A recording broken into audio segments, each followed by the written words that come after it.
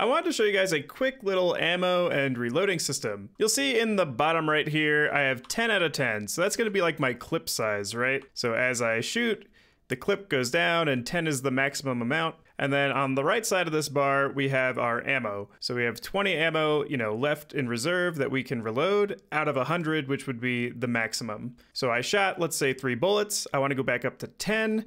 So if I press R, it should reload. I go back at a 10 out of 10 and it subtracts 7 from my reserve ammo, right? So you can go all the way down.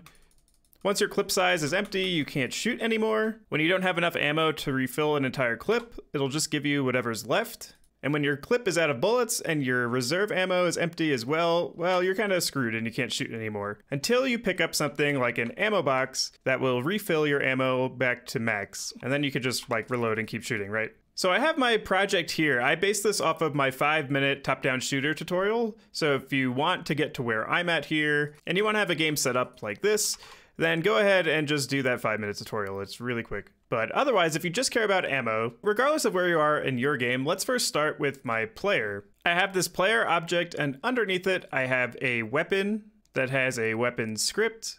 And then attached to that weapon is a fire point that just rests at the tip of the gun. And the fire point's where we're going to generate bullets. This was all covered in that tutorial I just mentioned. And so let's take a look at this weapon script, because this is where we're going to handle all of our ammo and reloading logic. So in this weapon script, currently we have a bullet prefab, a fire point of where to spawn bullets, and then we give it a force so that, the bullets get shot out at a certain speed. And when we call this fire method, we just instantiate a bullet at the position, and we add a force to the bullet so that it moves. Very simple. So if we wanted to have some sort of ammo system, then we need to set up a couple of variables, and you can tweak this depending on the needs of your game. If you don't want to have a clip or like a magazine, and you just want to have ammo and max ammo, then just do that. But what we want to make is 4 public integers. So I'll say public int, and I'm going to say current clip, max clip size, current ammo, and max ammo size. And I'm going to default max ammo size to 100 and max clip size to 10, just for testing purposes. But you can tweak all of these values in the inspector. And so the first thing we want to do is check to see if we have any bullets in our clip. So in fire, we can simply just say if the current clip is greater than 0, so we have some bullets we can shoot, then we'll go ahead and shoot. And after we instantiate this bullet and get it moving, we just want to tell our current clip to minus, so decrement itself. And so with this one if statement, it will now only fire a bullet if you have ammo in your current clip. And when you get to 0, we now need to have a way to reload. So I'll make another method and I'll say public void reload. We need to know how many bullets we actually want to reload, right? Because let's say your current clip was 7 and your max clip size is 10. In that case, to get back up to 10, you only need to add 3 bullets. So you want to add 3 bullets to your current clip, and then you'd want to subtract 3 bullets from your ammo reserve, right? But you also have to check to see if you even have 3 bullets in your ammo reserve. So there's a couple, conditions we have to check for, and it sounds a little complicated, but we can actually do this in 4 lines of code. It's very simple. So at first I'll say int reload amount is equal to the max clip size minus the current clip.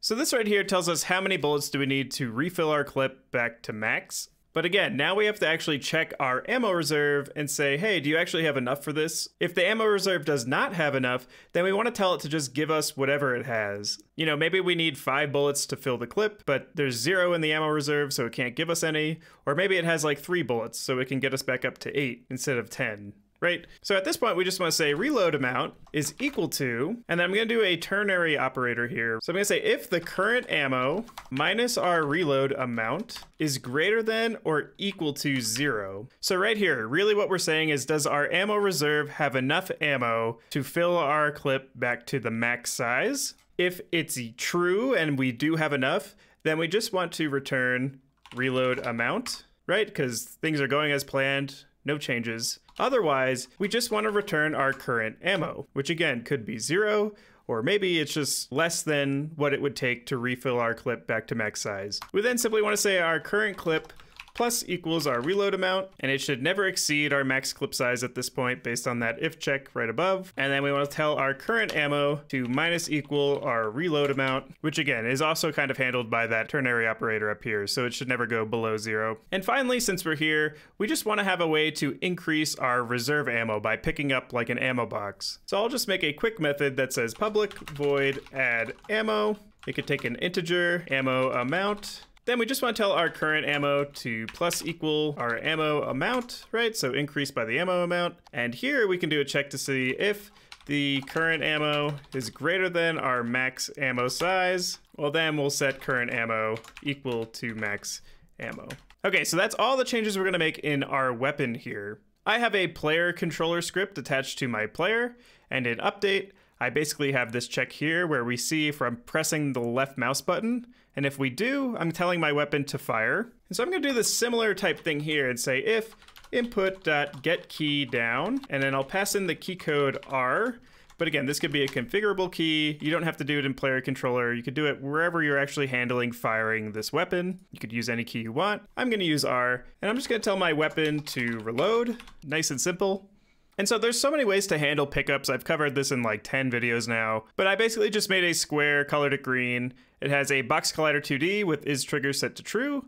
And then I have this ammo pickup script. And in this ammo pickup script, I'm doing an on trigger enter 2D check. So when this ammo pickup collides with something, I'm gonna check to see if this collision game object has a child component of weapon. If we find a weapon, well, then we're just gonna tell it to add ammo of the max ammo size. So I'm gonna fill it up to full, but you know, maybe you have different types of pickups where it only replenishes a little bit of ammo or whatever you wanna do in your game. And then we just destroy the pickup. And then I also have this ammo text UI object here. I just have this for the demo so you guys can see what's going on. If you wanted a quick and dirty way of doing it, here's the script I'm using. But there's better ways of doing this. I'm just doing this for the demo purely. And so at this point, you can now shoot your gun down. When you reach 0 bullets in your clip, you cannot shoot anymore. You can press R and it will refill it to max. Your ammo will reduce itself by how much you've replenished. You can do this again.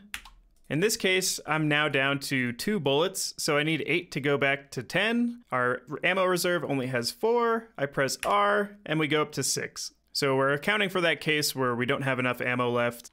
And then we can pick up our ammo box, and it refills it back up to max. So I hope this helped you out. Let me know if you're having any trouble in the comments. I'm happy to help you out. Or if you leave a comment, you know, it'll make me happy. And be sure to subscribe, because I'm actually gonna show you how to make different weapons coming up in a next tutorial. So be on the lookout for that. All right, thanks for watching. See ya.